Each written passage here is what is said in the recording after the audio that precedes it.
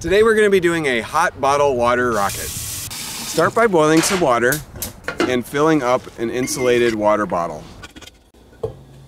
In the winter, make a pile of snow for the stand to sit in. Make sure the line is far away from the launcher. Now fill the 2-liter bottle up about a third of the way with hot water. Be very careful of the hot water because it bubbles when you pour it in. Place the bottle onto the launcher, then pump it 10 times. Remove the pump, replace the cap.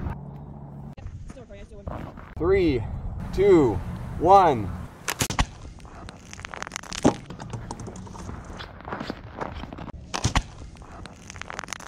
We've got enough water for one more.